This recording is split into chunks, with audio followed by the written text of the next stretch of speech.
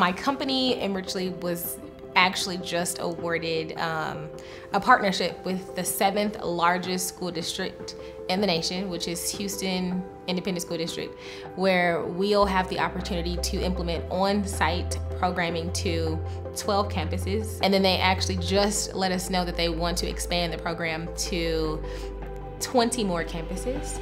And that means that all of the students across the district, which is a little over 200,000 kids, will have access to this platform. And then those select campuses will have access to our on-site programming. So that means we're impacting more kids, and then we're improving self-esteem, which leads to change in behaviors and academic achievement.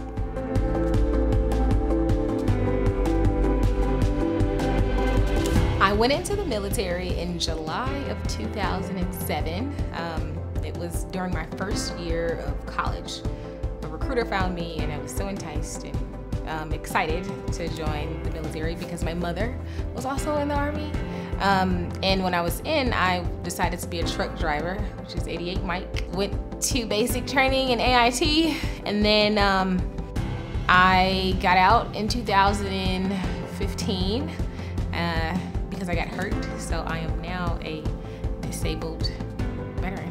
I've always thought about being, I guess, independent as far as working for someone, but I'd never heard of the word entrepreneur, so I never thought about it. Though I've never heard the word entrepreneur, my parents actually had their own business. They had never brought it to fruition, and I remember being in college, I kind of wanted to bring a solution to this problem that I had as a kid, and I remembered that my mother actually owned her own business, so I kind of asked her these questions about starting my own company, and then her and my father kind of guided me into where I am today. It initially started as a self-esteem based brick and mortar.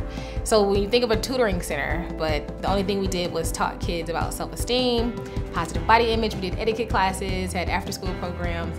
It was a state-of-the-art facility that I built from the ground up. And when the pandemic happened, I created this e-learning platform, which is also like kind of like a personal development gaming platform. And it's something where children can effectively improve their self-esteem with the use of gamification, data, and machine learning. I met Jason during a veterans pitch competition at Rice University in Houston, Texas.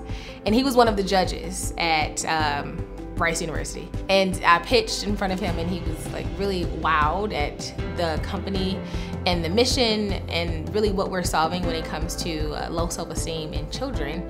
And we've been connected ever since, and he told me about Warrior Rising and invited me out to for this weekend, and it's a huge blessing. This issue of low self-esteem, it affects hundreds of millions of children around the world, and winning this challenge will really put us in the position to further our impact, grow our team, and really make sure we are building something that's both effective and impactful, not only in the US, but really all over the world. So we are national right now.